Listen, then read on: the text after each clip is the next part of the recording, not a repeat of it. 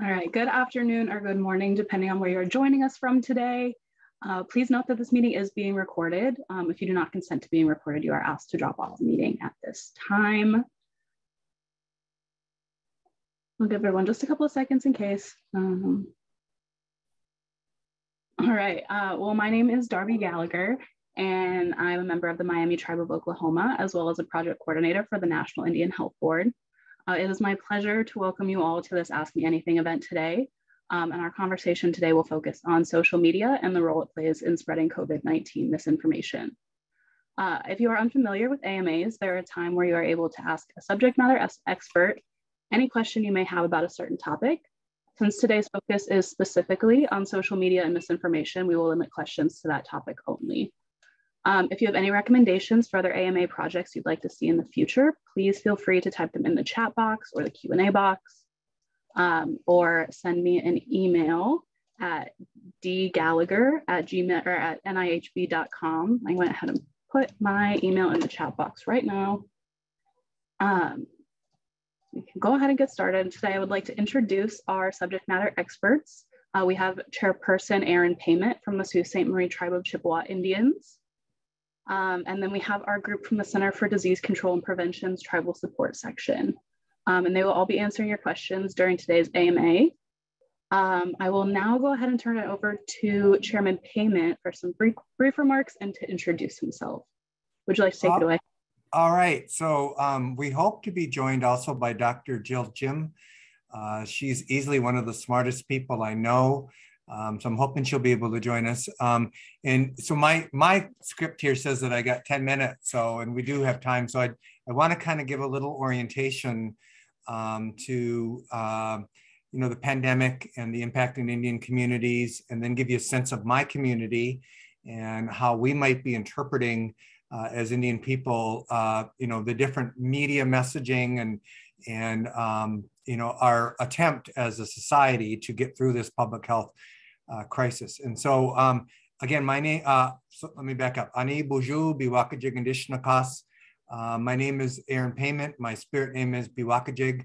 I'm the chairperson of the Sault Ste. Marie Tribe of Chippewa Indians. We are the largest tribe east of the Mississippi. We have about 50,000 members. And I like to share that we have one third. One third of our members live in our health service delivery area.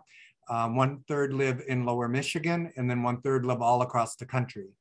And so that's important because when we talk about messaging, we know that for some tribes, when you have large populations dispersed, that the recipients were not homogeneous. We have different views and understanding. And also I want to address real quick that there are data limitations on the data that is collected. I'm very grateful for IHS and the delivery of the vaccines, and before that, the testing. I'm grateful for the inclusion and oversampling of American Indians during the creation of the vaccine. That was very important. Often we were left out because of our small numbers, but they oversampled at our recommendation, so I'm grateful for that. I also want to call to your attention the health disparities that are documented in the Broken Promises report. That's the U.S. Civil Rights Commission report. And it shows that we persist as American Indians in having the worst of the worst statistical outcomes across the spectrum. And what that means is we are the most susceptible and the highly susceptible to the pandemic for getting sick.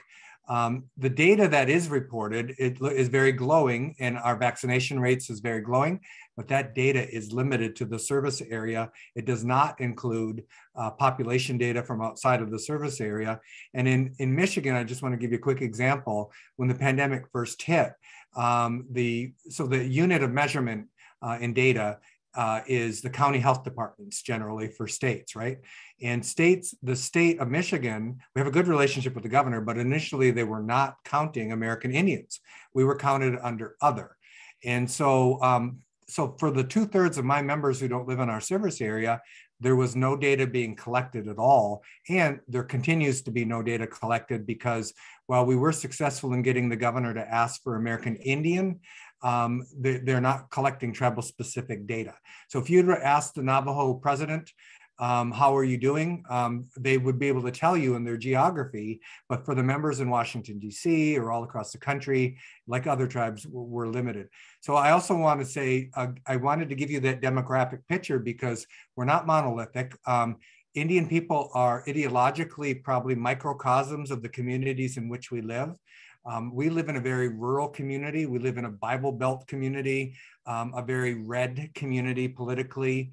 And so our people, we do have a distinct culture and different beliefs culturally, but for a lot of political views, it's pretty consistent with the communities in which we live. And so, and because of that, we have a lot of probably 50-50 on Trump voters and people who follow sort of what the former president was putting out in terms of don't get vaccinated, it's going to blow over, it's not a big deal, we'll wake up one day and it'll all be gone, the weather will warm up and the pandemic will be over with. And add to that forced assimilation, add to that coordinated by the federal government, introduction of smallpox, and that's in our memory, that's in our oral tradition. We know not to trust government for a reason. And because of that, Indian people are very leery of federal government. They're leery of their own governments. Also in the 1960s, there was a practice of sterilizing American Indian women in order for them to qualify for scholarships.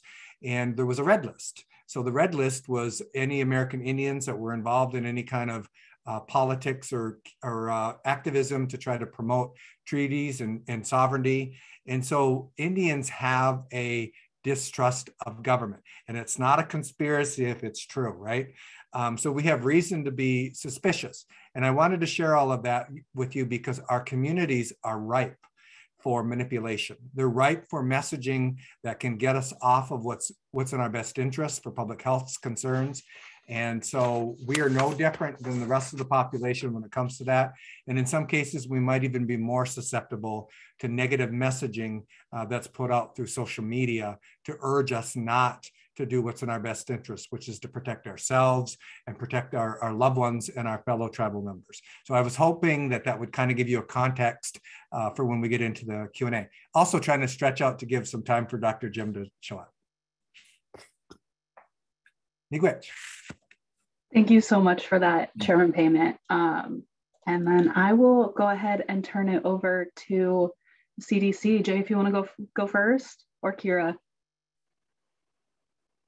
Sure. This is Jay from CDC. Why don't I jump in first? Because I was going to give everyone an overview of our overall social media strategy at CDC and talk a little bit about where our attempts to address misinformation fit into that. So I'll just bring up my slide deck here.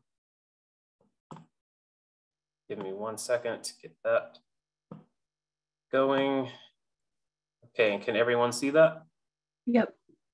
Okay, great. Well, it's great to be with everybody today. My name is Jay Dempsey. I'm the social media team lead at the Centers for Disease Control and Prevention, and I've been working over the past 2 years with the team of people that are working to use social media to get vital information about COVID-19 and all of the related topics to COVID-19 out in the social media space. So again, looking forward to talking with you today.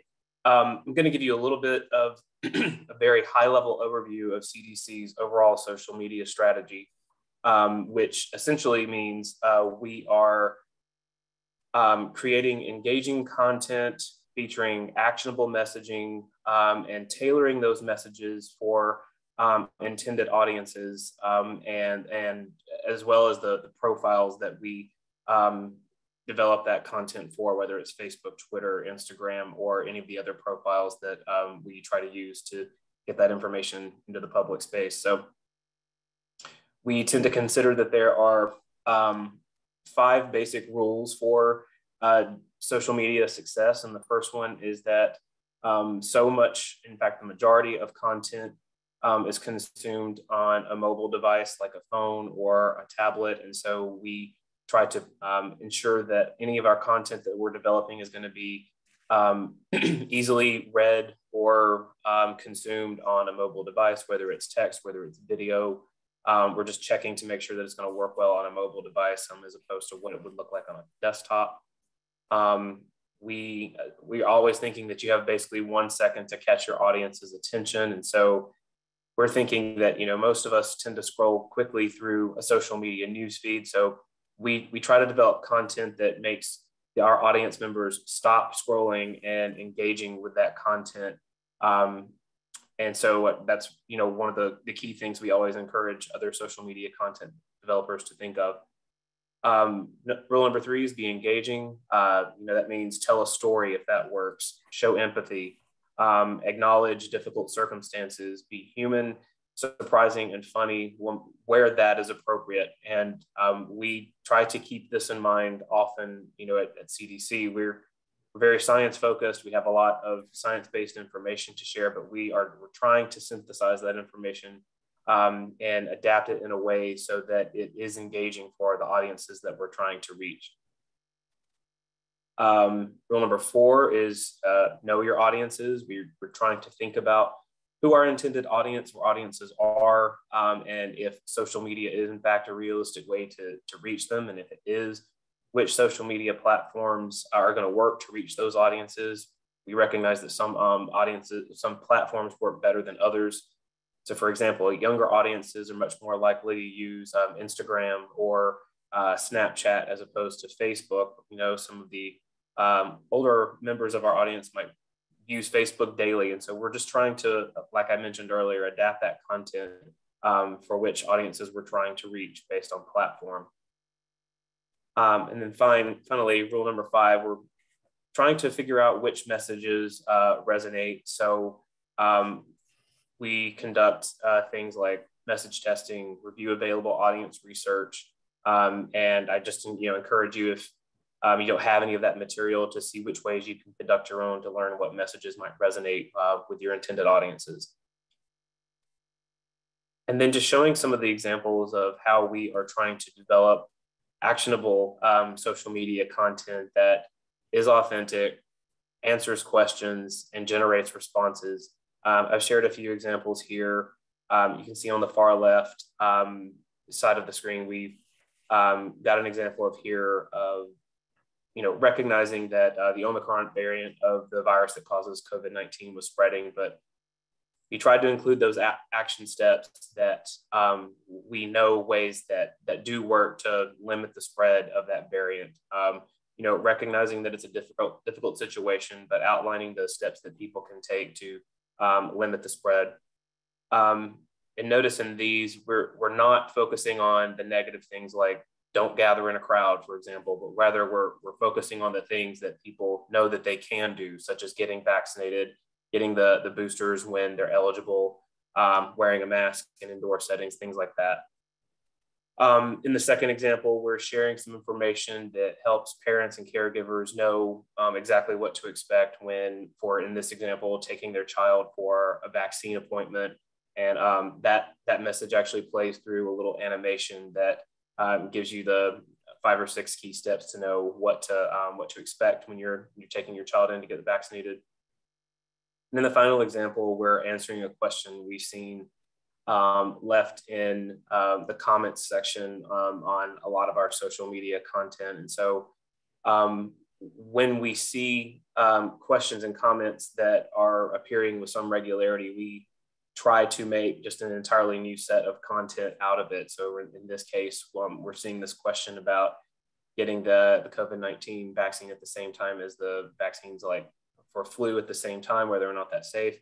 And we're building that same kind of content out of it so that we're hopefully directly answering that question if we're not able to do it within the comment section itself on the social media channels.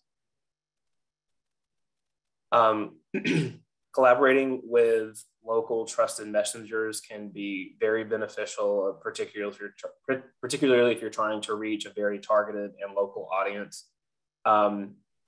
You may be able to work with local leaders, such as doctors or healthcare professionals. You might have a TV personality or a trusted healthcare provider that might be able to help you carry your audience to your message. And this can be done in a number of ways. And I've got this one example here of a short video clip that we've used in the past that we've uploaded to YouTube as well as part of our social media content. I'll just kind of play a really brief clip of it right here.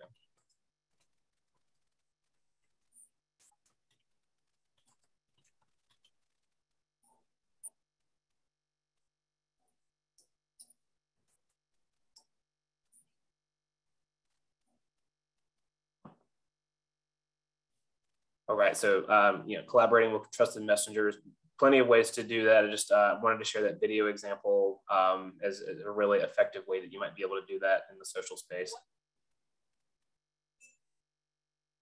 And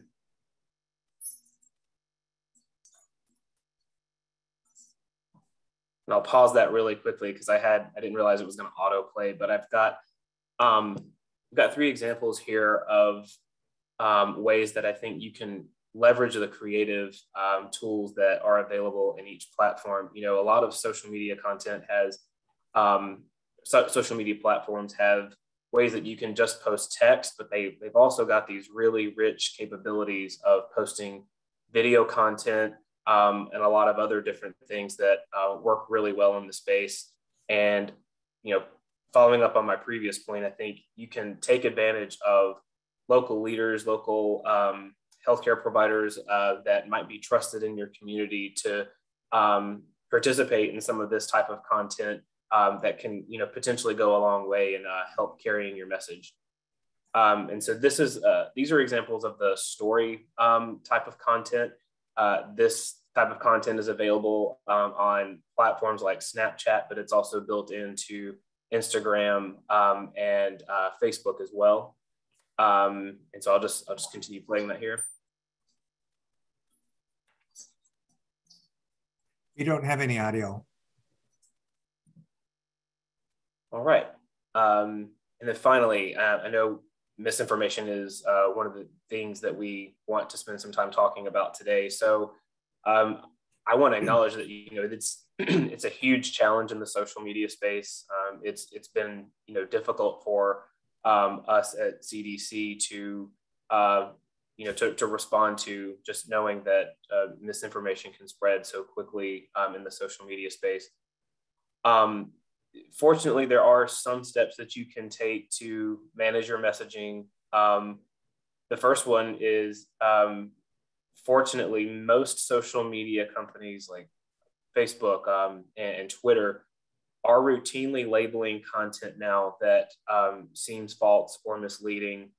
Some of that content gets automatically pulled down in the social space. And then you may notice, if you're scrolling through Twitter, for example, you may see that some of the content is flagged as potentially false or misleading. And that often includes a link to a reliable source of information, such as CDC or a local health department. But otherwise, when you're building content, you can acknowledge the importance of seeking trusted sources of health information. And so we've got an example of how you can do that here. We wanted to acknowledge that, it's certainly daunting to find, the correct information when so much information is available to us from multiple sources. So this is just our attempt to acknowledge that it's difficult to find some of that content. But then we also recommend that you can build content based on facts, especially if you're routinely seeing the same types of misinformation in your social media comment section or on other profiles. For example, when we see examples of misinformation, we try to counteract that by developing the correct information into its own standalone content that we will publish across multiple social media channels. And you'll notice here that we don't repeat the misinformation that we're seeing in the social media space, but rather we're trying to lead only with the factual content that we want people to remember. So in this example, we're firmly stating that COVID-19 vaccines do not cause variants, and that the vaccines in fact work to limit the spread of the virus that might cause more variants in the first place. And then we've got the link for more information. But generally what you can do is monitor those comments that appear in your social media space. If you can respond to some of those questions and comments, and you've got the available staff to do so, that is a great tactic to use. You can also review your social media comment policy. And note that if you're seeing information that violates that policy, such as misinformation or things like threatening speech or anything like that, that you reserve the right to hide or report that type of content to the social media platform itself. And there's another one we've got there. I wanted to just end on a quick note about evaluation. Of course, evaluating your social media content's performance is a key part of any social media strategy. You can measure some quantitative items like engagements. That's the number of followers, likes, shares, retweets, things like that. But I also encourage you to think about the more qualitative items like the types of comments you're getting and the types of discussion generated by your content. In addition to, of course, establishing some performance goals for your content when developing your overall social media strategy and evaluating it based on how it performs against those established goals. Okay, I will look forward to answering some questions during the Q&A, and I will stop sharing my screen and turn it over to the next presenter.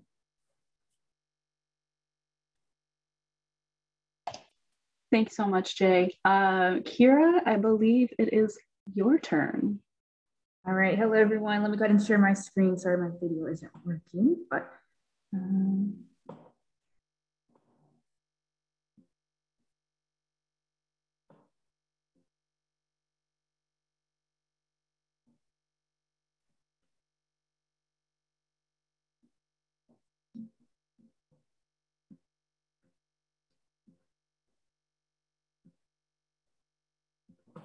okay, all right. Is everyone able to see my screen? Sorry. Yep. Okay.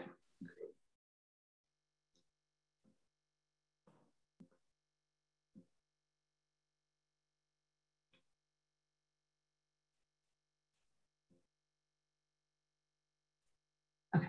All right. Hello, everyone. My name is Kira Hall. I am a vaccine coordinator on the tribal support section as part of the CDC's agency-wide COVID-19 response. And I will be speaking briefly on how to address vaccine misinformation on social media. So piggybacking off of Jay, so a lot of the same information, but just want to go ahead. So within your community, it is important to make the decision, to get vaccinated, visible to others, and really celebrate it. And you can use a trusted messenger and other community members to speak on the importance of getting vaccinated, why they support vaccination, why they receive the vaccine, and why it's important to your community. And this can be shared by sharing testimonials around vaccination on different social media platforms. Like Jay mentioned earlier, you have Instagram, they have a stories and reels feature to make those quick videos. TikTok, especially great for the younger generation, and Facebook posts, and they also have a stories feature.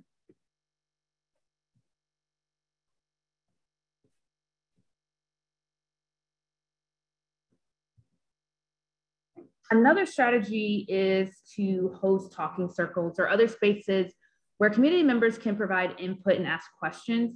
For example, virtual town halls, live Q&A sessions are great ways to offer public health professionals or other trusted messengers the opportunity to engage the public to disseminate vital information and address misinformation.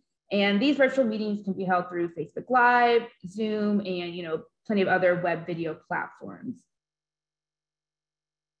And there's a lot of misinformation and disinformation regarding COVID-19 vaccines.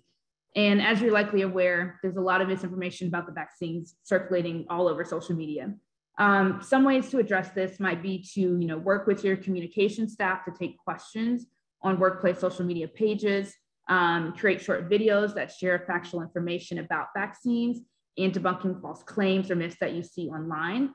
And you can share these videos, once again, on the different social media platforms, Instagram, TikTok, Snapchat, Facebook. And there's also the CDC Insight Report, which is published quarterly. And this report identifies emerging issues of misinformation and disinformation and how to address them. And then the next few slides address vaccine confidence and communication resources.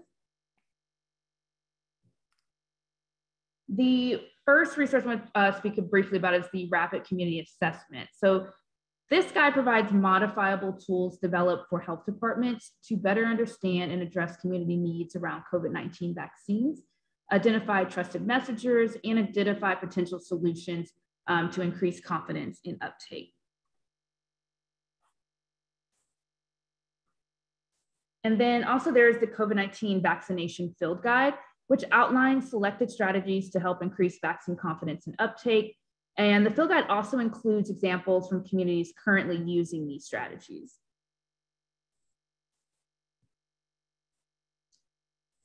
And lastly, arts and cultural engagement can generate community demand for COVID-19 vaccines by making vaccination an accessible and socially supported choice. So using local artists, they can communicate vaccine information in a way that often makes it more understandable, memorable, culturally relevant, and actionable. And once again, like these images can also, created by the community, can also be shared on the different social media platforms.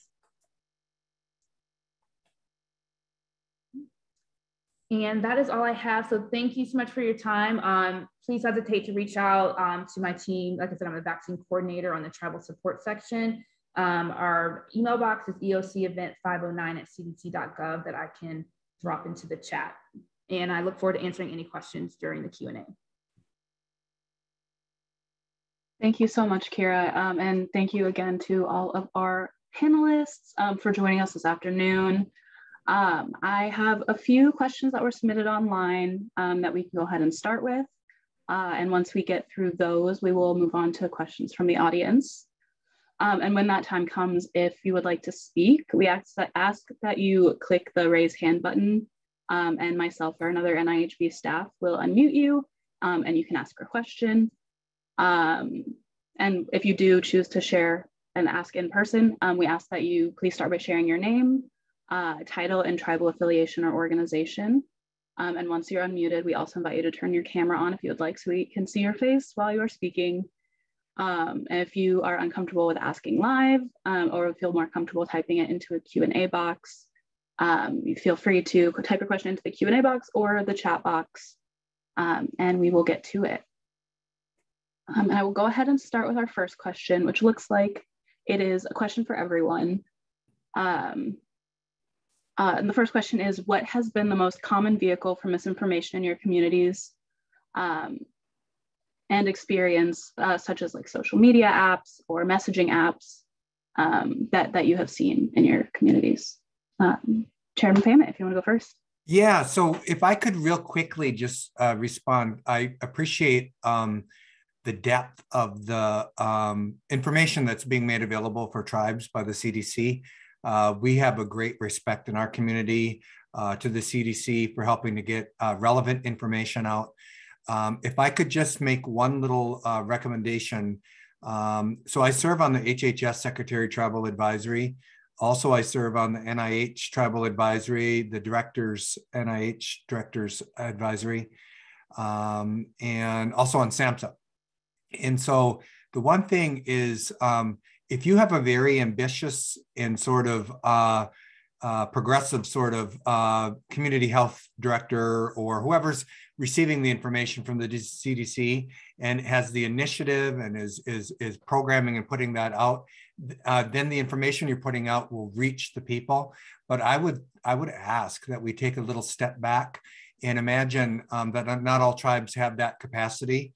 And so I asked a long time ago if we could help create like models of information from some archetypes. So we want to be careful not to be stereotypical, but helping us to be able to produce those little skits or those little videos or putting information out, I think is very helpful. And I want to share with you, because I'm a sharing type person, I like to share, I'm going to post in the chat real quickly. NACOA asked me to do a video to promote checking on your elders and their public health. You know, they're the most at risk, probably of all citizens across the country, because Indians are the most at risk, and then our elders are the most at risk because of their health challenges. But I put a little video, maybe later if we have time after questions, we can watch it. But on so to address your question on the misinformation. So a lot of our people walks Fox. CDC probably can't answer these questions this way, but I can as a tribal leader. And the information that is put out there, and I really don't understand how we got here as a society. We're pushing out misinformation to generate viewers and to try to align with those ideologies. It's almost like an illness, like getting a fix of some kind. And so a lot of our people are getting their misinformation from Fox News or from Facebook. A lot of it is coming through Facebook. Those would be the main primary, but I would also say that we need to be cognizant that there is an underground network of this information, both in terms of the misinformation on the pandemic, which really kind of ties into those different groups that are in a feeding frenzy, like QAnon and all of those groups. And there's a level of communication that is happening at a level we have never, ever seen before, a level of misinformation to promote people that this is some kind of, give me, that saying, give me liberty or give me death. I'm like, give me liberty and give me life. Why does it have to be liberty or death? It should be our right to be able to make and discern the information. But, I always thought that the increased volume of information would increase our intelligence levels, but it increases just as much information. And while we did look at some of the social media platforms that are kind of only now, 2 years into it, starting to put some corrections out, they're still doing it in a very sheepish sort of an enterprise sort of focus rather than putting it out because they're afraid to alienate their customers, apparently. So that's, and our people are just as susceptible to those media networks. But the main thing I wanted to get across is there's an undercurrent of communication that's happening that we don't even see.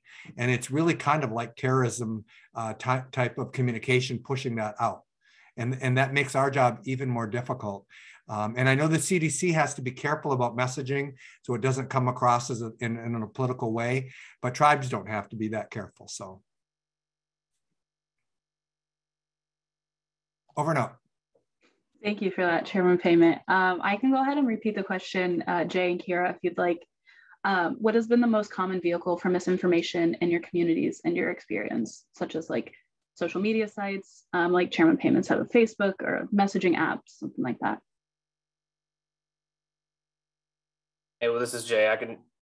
I feel like somewhat limited in my response because if the question was like asking about communities, and since I'm on behalf of CDC, I'm not working in a specific community, but I will just note that of course we've seen a huge growth of mis and disinformation spreading just in social media in general. I mean, on our social media and on social media sort of writ large. And, we recognize that it's a huge challenge to respond to. And so I'm glad that some of the social media profiles have begun to take a more proactive approach in trying to stem the flow of that misinformation.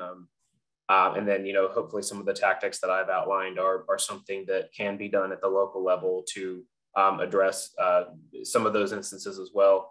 And especially some of the resources that Kira shared are great things that you can share within your public social media spaces to at least have the sources for the correct information there that people can see. Yeah, thank you. And Kira, how about you? What have you noticed? Yeah, like Jake said, so I'm also, on behalf of the CDC, so not really in the community, but as far as working with, working closely with some tribal communities, have seen as far as like I said, the misinformation, disinformation, and just for myself, just being online, it's, seeing all that circulating and, just coming, from people making their reels and, TikToks and things like that, just spreading information. But like I said, I'm glad to see that I have seen some, campaigns as far as, debunking those, myths about the vaccine and, videos that I have, seen circulating. So, yeah. So, like Jay said, it is an issue we are aware. And so hopefully, especially, being, on the tribal level, in your community, you have, more of a say as far as kind of, putting that information out there, targeting your audience, in a way where you don't have to, be so, I guess, politically correct and everything. Right. So you can kind of get straight to the point and everything, because your community best. But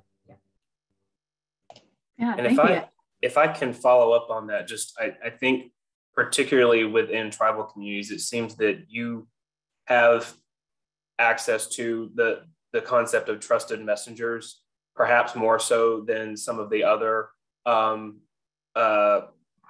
groups that we might target. And I just want to really emphasize what an incredible resource that can be. It's one thing for us as CDC to put out a message, but if it's coming directly from someone within a local area that is willing to speak truth to a topic, but also talk about why that person chose to, for example, get a vaccine, that person's message just goes much further in a trusted capacity than I think something coming from a large national organization might. So I just wanted to reemphasize how important that concept of trusted messengers can be. Yeah. Thank you for that. Sorry, I was just talking and kept going. Microphone was not on. So it looks like we do have a question in the chat box from Yvonne. They said, we have a very low vaccination rate among our youth and young adults that plateaued when Pfizer became available to 12 to 15-year-olds at our jurisdiction. Any content that we can customize to roll out new targeted efforts? I don't know if Jay or Kira or Chairman Payment, if you have any ideas. So this is a very vulnerable group because, again, for some weird reason that we don't quite understand, I think history books are going to be written about how we handled ourselves as a society. Is our young people are, while they're more resilient, and we know that, to catching the virus, they also, when we had the school closures and then the social pressure for sports and then reopening schools and how all of that was manipulated and politicized, they're the most vulnerable because they're in systems. My nephew, fortunately, we decided, I'm raising my two nephews, and we decided not to be in the public schools, their virtual education. And early on, they were, he said, Uncle, my friends in school are scared because nobody's wearing masks and their parents are telling them not to wear them. And even the kids that think it's a smart thing to do, the social pressure, peer pressure of not wearing a mask is very, very strong because they're being teased, they're being ostracized. And so while we did begin to do the vaccinations for the 12 to 15, I think we've done a pretty good job. And I think that we've had vaccination clinics. We've done a good job of that. And also you can get vaccinated directly in our health centers. But the area that's still very much at risk is the under 12-year-old, or when the 5-year-olds to 12-year-olds could get vaccinated. I think somehow we kind of thought we were at the end of it. And I don't think we're vaccinating that population at the rate that we should. And I don't know the answer other than, again, targeted messaging on how do we keep our next generations safe so that they can be our next generations. Yeah, that's exactly right. And I just wanted to add, as far as, especially for that age group, we have seen that across the board, that kind of, the low risk vaccination rate, and we're really trying to hone in as far as, getting them vaccines. But it's also as far as you got to, target the parents and really kind of get them on board as far as, what their concerns are. Because ultimately, with that age, they're the ones who were making that decision for their, take their child to actually, get the vaccine. So, but yeah, so just, reaching out to the parents, even setting up, like I mentioned, even town halls where they can just, present their questions as far as any type of concerns. Nothing's off the board as far as no silly questions, what concerns you have as far as the vaccine for your child, and kind of having those trusted messengers where they're able to speak to them and say, hey, I hear your concerns. So this, to answer your question, these are the facts as far as, about the vaccine and how it can protect your child. and really, go after the parents that way. They're like, oh, okay, I will, really highly consider, or I'm going to go ahead and make that appointment to get my child vaccinated.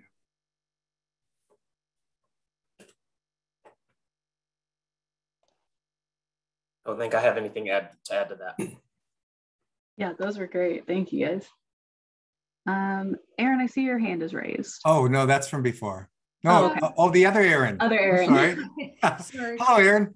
Hi, how are you? I was just thinking, so Kira's suggestion is excellent about reaching out to parents. There's also it's called We Are Native, and they have some downloadables, and they have some really nice things for adolescents, both that people could use within their own communities that might be helpful, or to send out. And those, I think one's a TikTok, one's an interview with a young adult.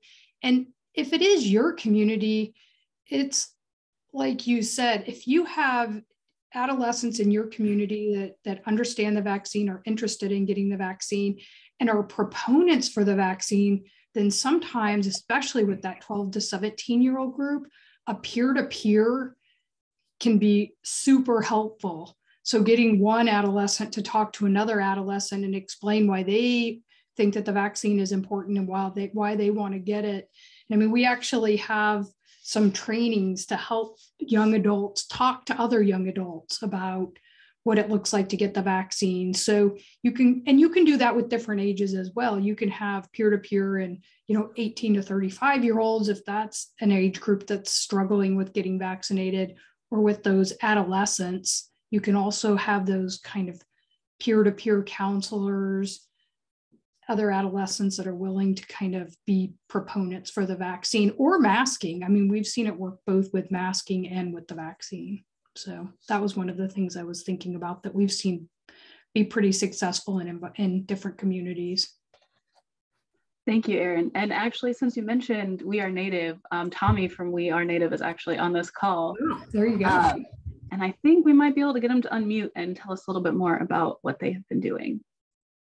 Hey, appreciate the shout out, and we appreciate the love, and great resources that I've been hearing on this. So I definitely want to thank the panelists. But yeah, I think part of what we've been really doing is what's been successful as to us is really asking the youth and young adults. I think a lot of times as health professionals, sometimes we kind of let that slip our mind of, let's try to create the best campaigns, let's try to create the best, messaging, when, oftentimes I think that's, can be overlooked. So, we put that step first, and we really try to ask and get the feel of what youth and young adults, are thinking about, how they feel about it, what messaging might look like. And of course, I think trying to be relevant, adding pop culture into our messaging. A while back, we did a messaging series with Uncle Clean. And we just were like, what if Uncle Clean got shacked up on the res? Like, what would that look like? And so we had some fun with that messaging. And from there, I think the responses were great. And what I wrote in the chat as well is our angle that we've kind of been really, really thinking about and utilizing is helping youth and young adults make informed decisions. Because I'm not a parent myself, but I know my mom had a difficult time, raising me as a Native youth and young adult. But we can tell youth to not do this, not do that. But I think the approach that what we're really thinking about is helping them make informed decision, giving them correct facts, giving them correct information, and really building that trust to become an honest and trustworthy resource is one of the first steps that really work for us. And then from there, honestly, it goes back to if you can think into tapping to being a young adult yourself, right? So we've been looking at masks. That was our big step. So we want you to wear a mask. Like, would I wear a mask? Of course I'm going to wear a mask, but if it looks cool, if it looks a lot cooler, if it matches my outfit, I'm just being honest, I'm going to wear that thing all the time. So, just think stuff about thinking about it in that sense, and really asking the youth and again, the young adults, what works for them. Because if you create a message and you think it looks cool, you don't, you have a certain perception about it. If you ask a youth or young adult, what I love about working with youth and young adults is they're honest. They're bluntly honest. So, they're going to say that's lame. They're going to be like, no, that's, not even relevant. So really listening and being and having an open mind about it has been super helpful for us. But thank you for the time. Appreciate it. Yeah, thank you so much, Tommy. Thank you for joining. Can we get Tommy to post the link to his site, to that site? Yeah, Tommy, if you don't mind, will you just drop the link to the website in the chat? Let's see. Let's move on to our next question. Oh, thank you. Okay, it looks like this question is for CDC specifically. When we're scrolling through social media at the end of the day, like if it's me and I'm like scrolling through Twitter at the end of the day, what can we do if we come across a piece of misinformation that people are sharing? Should be reported to someone, and if so, who? I think we kind of hit on this a little bit in your guys' presentation. Yeah, so I'll start. Following up on what I was saying about how the social media platforms are generally taking a more proactive approach. You can flag or report certain comments if you're seeing them as potential misinformation. It may not get pulled down immediately, but it sounds like the social media platforms are taking a harder look at some of that potentially misleading information and might eventually remove it if they find it to be false. So that, that's a start. And then, if this is a channel that you or your organization are managing, you can also then strategize on ways to either respond directly to that commentary or perhaps work on a set of content that directly responds to the misinformation that you might be seeing from multiple sources with the factual information, including links to verified sources like CDC or some of the other fact check sites that Kira shared in her slide set.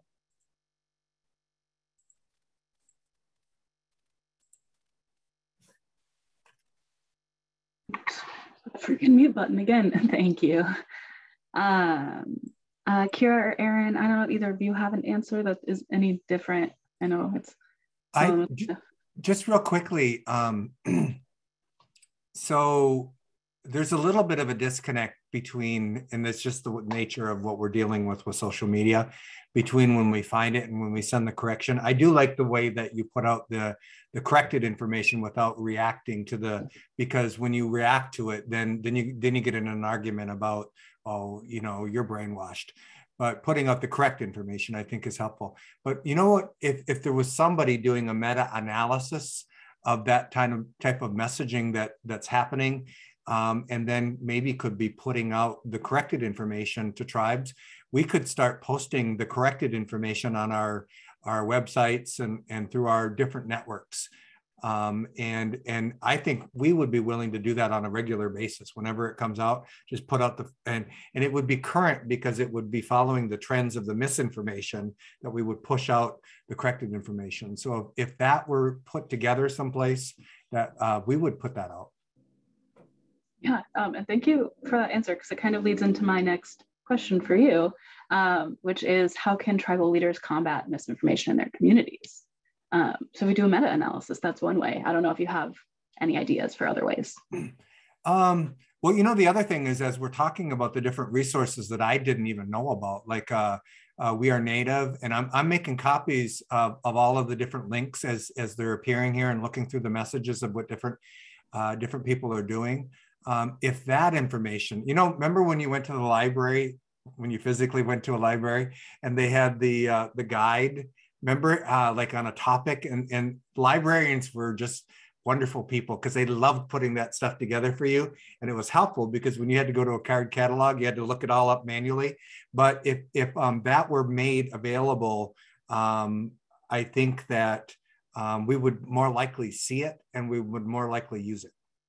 So maybe CDC could do an informational push out of the different types of links to what people are already trying. Yeah. I don't know if that's CDC's job, but I think it would be a good role for the CDC.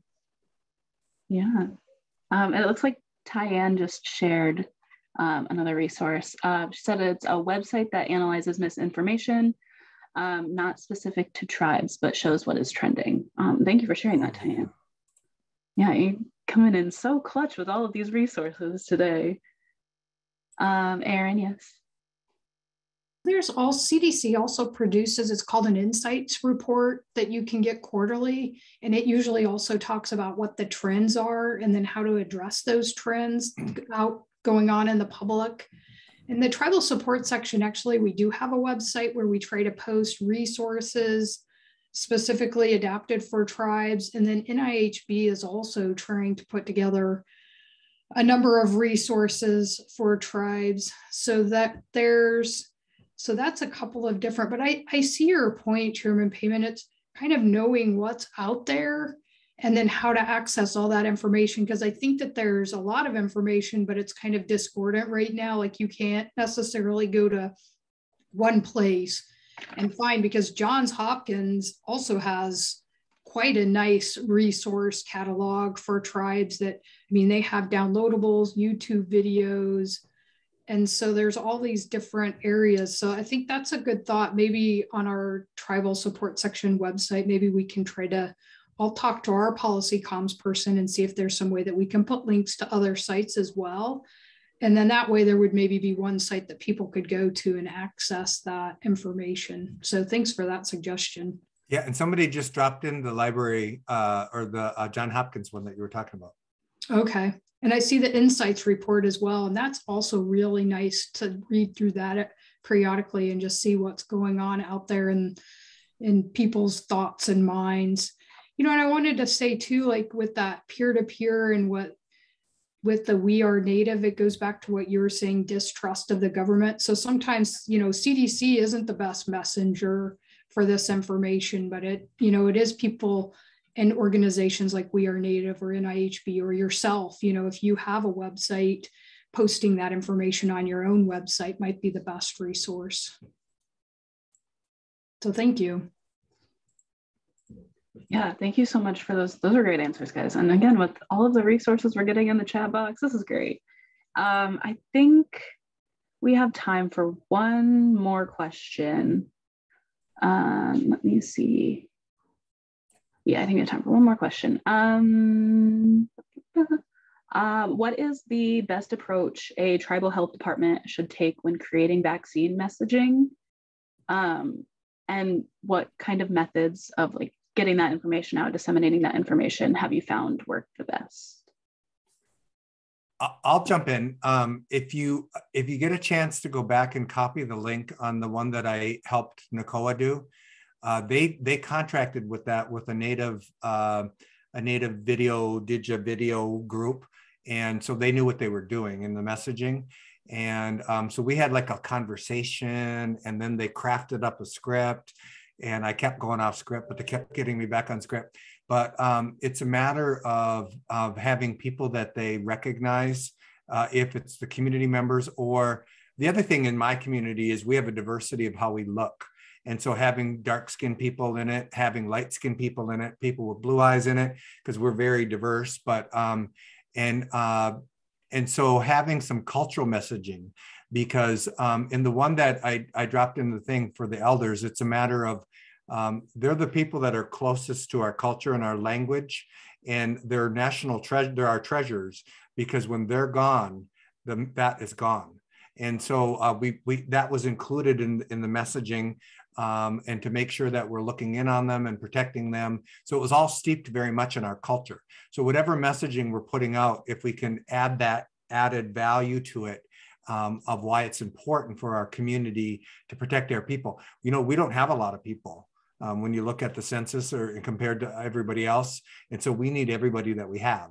So I think that kind of cultural messaging and the critical nature of it, I think helps to carry the message to people, even hardened people who might be, watching that one TV station. When they hear that message, oh yeah, you're right. We got to protect our elders. I think that does work. Yeah, thank you. Let me pull the question up one more time so I can ask again. What is the best approach a tribal health department should take when creating vaccine messaging? And what methods of disseminating that information have you found work the best? I don't know if Jay, Kira, or Aaron, you guys want to take a stab at that one. I'll jump in. So just from what I've seen as far as working with some tribal communities, it really depends on as far as in your community kind of where they get that information. So one community we spoke with, it's especially the older population, is to a lot of radio. So they would put out information through the radio, and then also had people with small communities, people going door to door, with flyers as far as information on the vaccine. So I think it really boils down, depends on kind of your community and kind of really what they would take to as far as where they would get their information. You have majority of people on Facebook, and it's probably going to, like we said earlier, going to vary by age as far as most time older population may be on Facebook, or they maybe listen to the radio. Of course, the younger ones, they're on Instagram, they're on TikTok, and all those other social media platforms, and kind of using a trusted messenger and able to disseminate the information that way.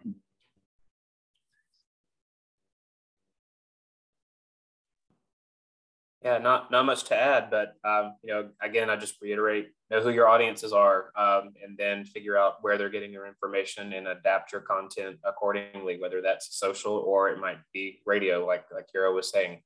And then again, trusted messenger, trusted messenger, trusted messenger. Hey, one of the best ones that I saw that had a national appeal, and I see NHB dropped it in here, and Stacy would probably break my arm if I didn't mention it, is the Act of Love mask that we had out for a while. That one really went over well in Indian country.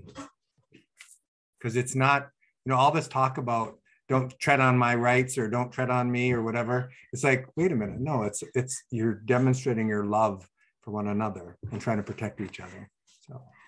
Exactly. I have been working on that project myself, the Act of Love project.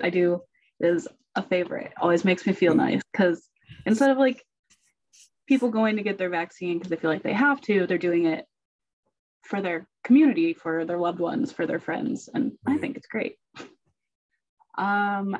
Those were, looks like Mary shared another, we got so many resources in here. I am out of questions, but I was thinking about showing the PSA that you're in, Chairman Payment. So let me share my screen. Thank you. And we will get this up for everyone.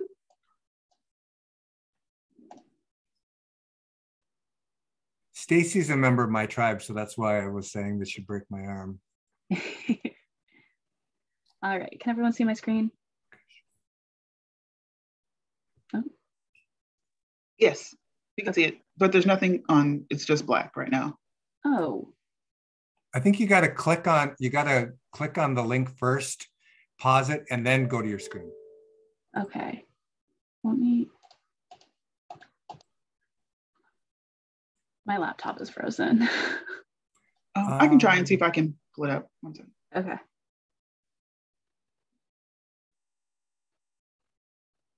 Yeah, technology is great when it's great, not so much when it isn't.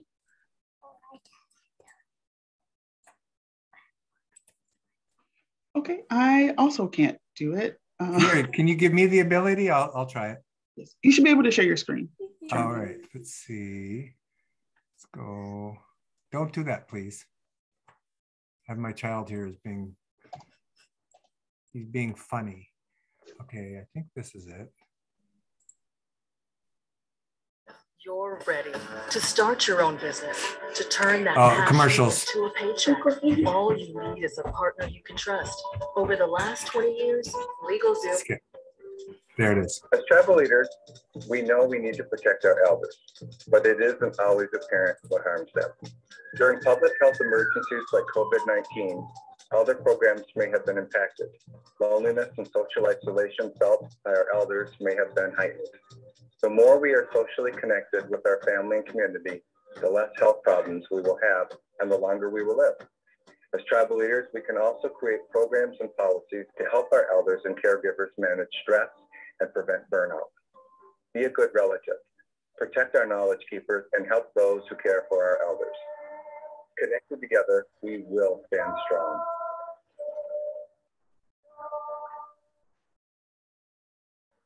The National Indian Council on Aging has resources that can help. For more information on elder isolation or caregiver resources, go to connectedindigenousElders.org. So let's see, stop share. So just one thing to add to it is there's a step I think that we need between what's available and getting those messages out. That might be me still, I'm sorry. There. Yeah, so I think there's a little bit of I don't want to say a disconnect, because the information that's being made available is very helpful. The promotion of local trusted people is very helpful, but I think it's a matter of helping us a little more with capacity to be able to help get that message out. Because what I just showed you was very quick, and it was very good the way that the consultants that put it together. But that's work that I know I don't know how to do all that stuff. Maybe my community health person would know how to do that, but I think maybe just figuring out that last step to help tribes get that produced so that we can push it out. I think that would go a lot further. Yeah, thank you. I agree. Thank you so much. And I do want to thank you all again one more time for joining us.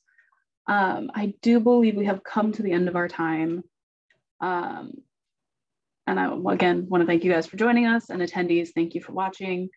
We will be sending out an evaluation shortly, either later tonight or earlier tomorrow morning for this AMA. If you would please fill it out, it's very helpful to us. And then I will also try to compile all of the links that we shared during this one and send them out to everyone. And again, probably by later tonight, sometime tomorrow, I will get that to everyone.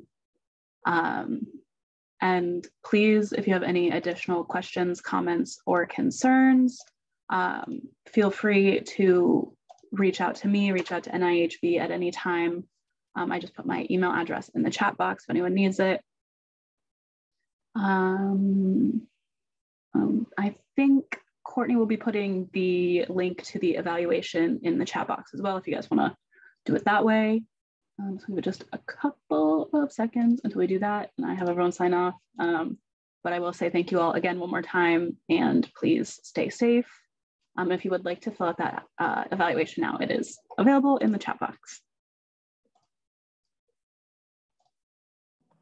Thank you.